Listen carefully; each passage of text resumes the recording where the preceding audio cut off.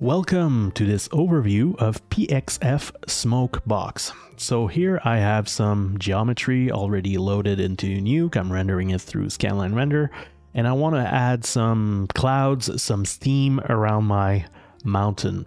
So typically what we would do is create some noise with the noise node and apply that on a card and put the card in our scene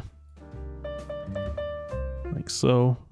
Make it bigger like that,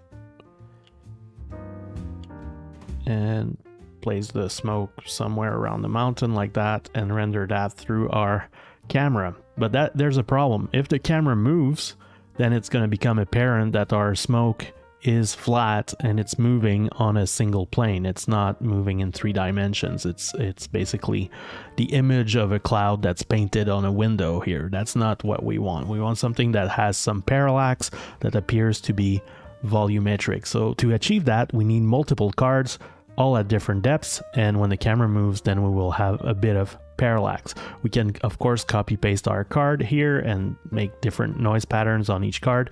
That's going to be a bit tedious, and that's where PXF Smokebox comes in. So here in the Pixelfudger menu, I'm going to call a Smokebox and put that in our scene. I'm going to get rid of my card here and put the Smokebox in the scene here.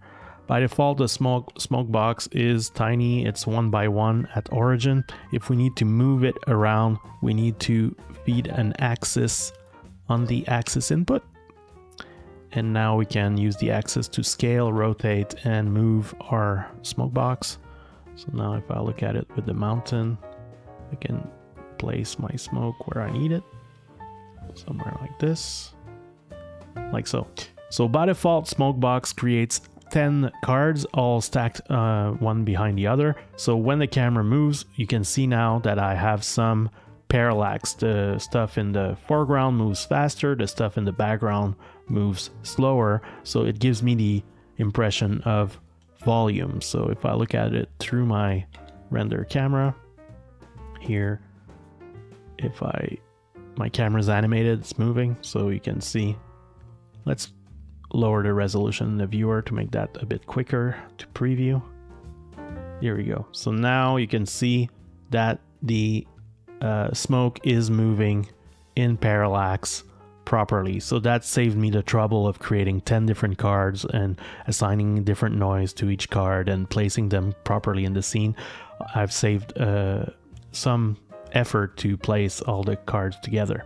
This is great, but this is not groundbreaking. This is a bit of time savings. Where Smokebox really shines is when you have a big camera move like this, and eventually you end up seeing the side of your cards. So now as the camera is orbiting around the mountain, we end up with gaps between the cards, and we can clearly see that the cards are flat and they're, you know, not really volumetric. So we need a solution for this, and the solution is to add another stack of cards. So right now my stack of cards is a bunch of cards stacked in the Z-axis. I need another stack of cards, but these cards should be stacked on the X-axis. So I can go in my Smokebox here and choose Build ZX. So now we have more cards in both axes. So one stack in the Z-axis, one stack in the X-axis. That way, when we render through our orbiting camera, we will always have something to look at, because by the time the camera goes to the side, we see our X-axis stack, and when we go back around, now we see the Z-axis stack. So that's pretty great, but we can still see cards in the wrong orientation. We can see them from the side, and we can see that they're flat, so that's not great here. So we need a way to hide these cards when they're not facing camera. Fortunately, we do have an option for this.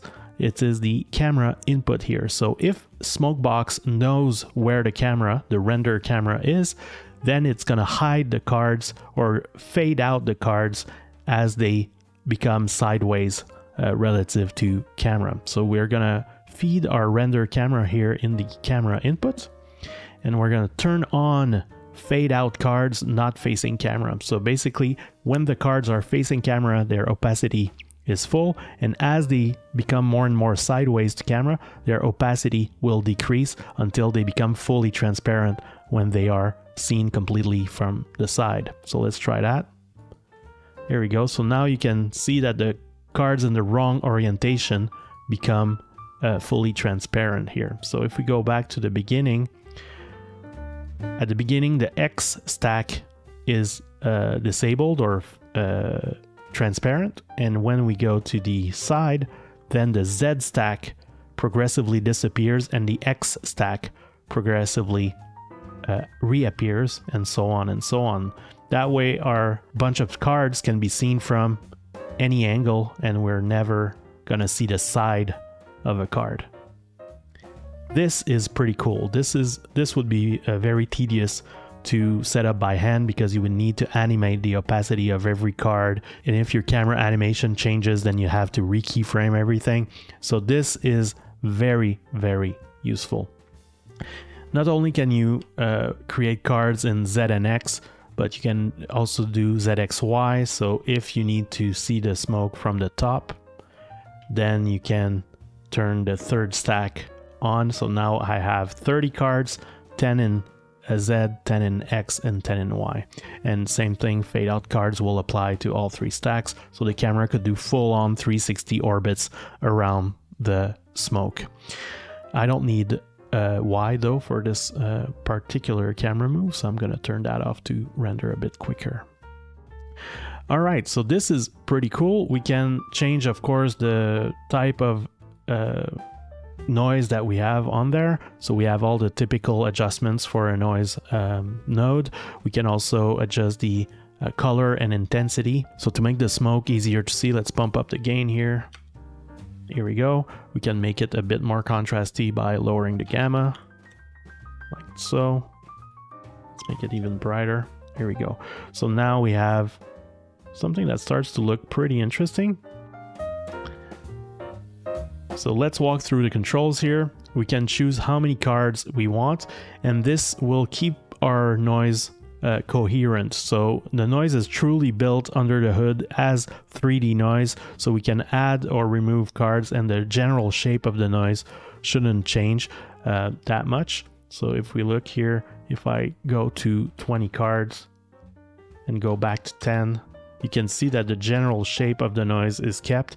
We lose a little bit of detail because the noise averages out, but in general we keep the general gist of it. So if I go back to 10 or 30, you can see that we have this general noise that is coherent in 3 dimensions. And if we go back to 10 here, you can see that no matter which side I look at it from, it's still gonna make sense in 3D, no matter how many cards I choose. So 10 is a good starting point. Actually, let's do it 20, just to have a little bit more definition. Here we go. So that's cool. You also have the resolution of the actual noise texture. So this is in pixels. So if we look at one card here, so this noise texture, each card has a 1024 by 1024 texture on it. If we make it real low, then you can see it's pretty chunky. If we look at it through the scanline render, you can see it's pretty low res. So the default here works well. The box hardness is the feather around the noise.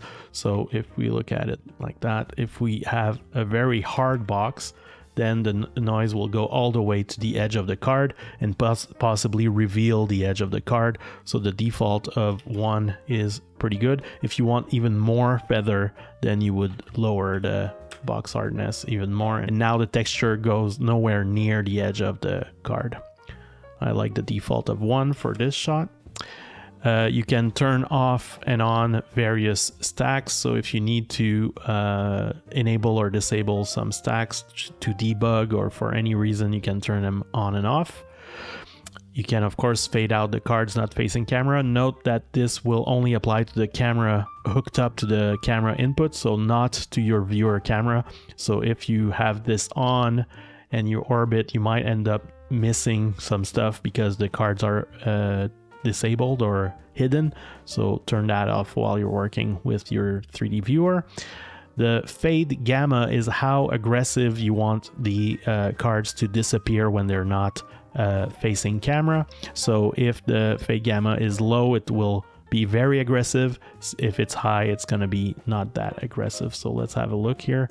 Let's fade out our cards. If I make it way too low, what's going to happen is eventually there's going to be a gap because the cards will disappear too quickly and the next set of cards won't appear quickly enough, and there's a moment where I don't see any cards at all. So that's a problem.